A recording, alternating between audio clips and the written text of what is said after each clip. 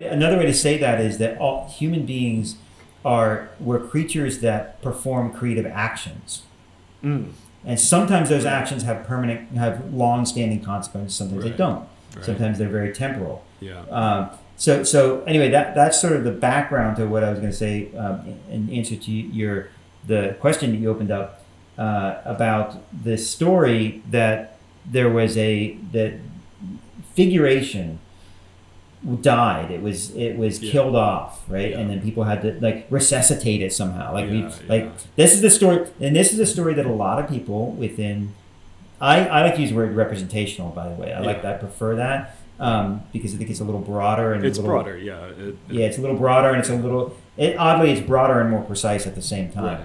Right. But I think one of the reasons that story has become prominent among people who are involved in the sort of representation, utilizing techniques from the 19th century, so for example, is that the reason they say that is because the kind of representation that they do wasn't. Anyway, there just seemed to be less and less opportunity. So I think you mentioned this in one of your previous podcasts. Set aside for a while. As well. But the reality is, if you look at art during that period, who else was making art at the time of the abstract expressionists?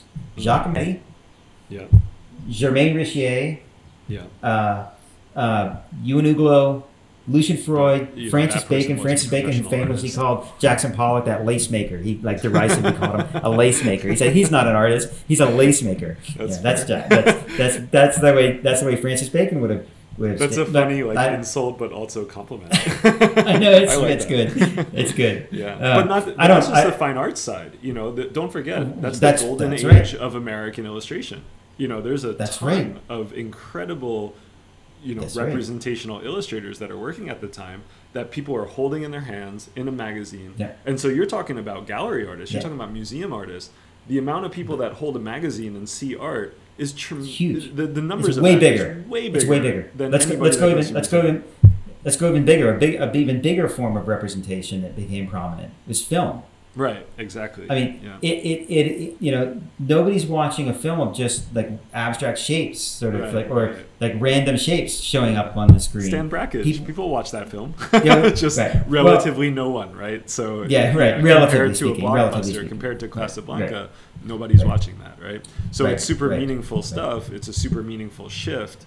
The fact that it became a cultural touchstone is super meaningful. But I like that you use the word representation. I like that word too. And I've been thinking a lot about this and trying to figure out some formats to investigate this more thoroughly. Because I find in my conversation anyway, representation is a very important word because it includes like Mark Rothko, for instance, who's sometimes representing seascapes in his super abstract way. But I find that if you go far enough into abstraction, like Anish Kapoor, for instance, like I use his Cloudgate as an example. Yeah. His Cloudgate is so divorced from representation because it's not trying to represent anything at all, that it actually is just a thing. It's as close to being perfectly realistic as possible because it's not in any way trying to represent something else. So it exists on its own terms to represent itself in its singularity, and that's it. So the word representation, I don't know if it's the most useful word to describe someone like Anish Kapoor or that artwork, but if you are discussing representation, you can't exactly exclude like that end of the spectrum because it exists, and to think that somehow representation doesn't end at photorealism, but allows just 2 degrees to the left or right of that. Come on, representation is anything and everything in a way. And so is abstraction. And this is why I think I really wish there was a reframing of the conversation about these matters, because I think the question isn't whether somebody's making representational work or non-representational work, or abstraction or non, right? Yeah. The question is what form of those two things are they taking, right? That's it. Like what form of abstraction am I employing, and what form of representation am I employing, and how are those two things marrying in such a way that provides the viewer with a new experience to both of those things. That's it.